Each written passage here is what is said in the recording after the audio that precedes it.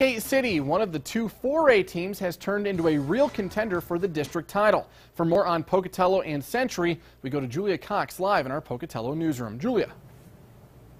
Yeah, Jeff, the Pocatello Indians have jumped out to a 4-1 record in league play. Meanwhile, the Century Diamondbacks have been struggling. They're just 2-15 overall, a far cry from their state tournament appearance last season. And Century High School honoring the 6-time state champion volleyball team with their championship rings tonight. To hoops, first quarter, the Indians are up by 8. Jaden Brown does the no-look pass to Kobe Gardia, who hits the tray ball. It's 13-2 Pokey. Later on, same score, and Tucker Hugh gets the ball. He does a nice move down low for the basket. It's 13-4 Indians lead. Pocatello would answer back immediately. Check out the crossover step back 3 from Kobe, making it 16-4 Indians, and then later, check out the pump fake spin move from Gardia to get the separation. The kid was on fire tonight. He racked up 13 points, 11 of those in the first quarter.